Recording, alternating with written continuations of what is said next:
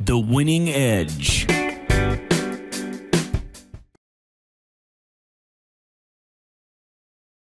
All I want you to do is hit with the inner elbow. Now, a little bit of body mechanics, just give a little bump with it. Okay, so what I want you to do, you load up from here. So when we hit it, boom, this is where it would go. Well, the minute the head is on its recoil out, that's when it catches to the elbow. Come back again to the head. Okay, so all I want you to do is jab, you take it to here, bam, then we just bam to here, headbutt knee, or a takedown. To answer your question, how to get that energy, how to feel when to do what lock, is to go back to an energy drill. So one of our basic energy drills is fuba. Okay, now you can name a lock.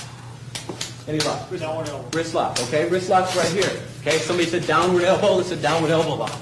Okay? Someone said upward elbow, it's an upward elbow lock. So whatever lock you want to do from each position, you can get into it.